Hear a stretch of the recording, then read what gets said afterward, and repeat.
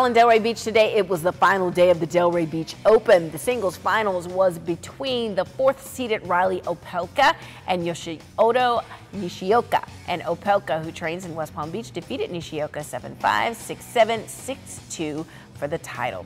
And just days after receiving the key to the city, the Bryan brothers won their 6th ever Delray Beach Open tournament for doubles. The win also marked back-to-back victories for the pair.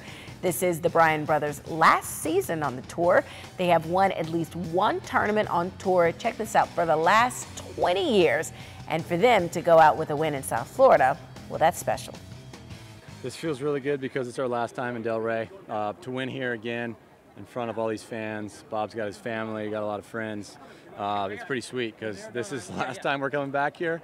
And so to win 6 titles is awesome. I mean, those guys were outplaying us for a good hour and 15 minutes. And had we been in a foreign country with no support, it would have been easy to lay down. But the people just kept us fighting, kept us focused.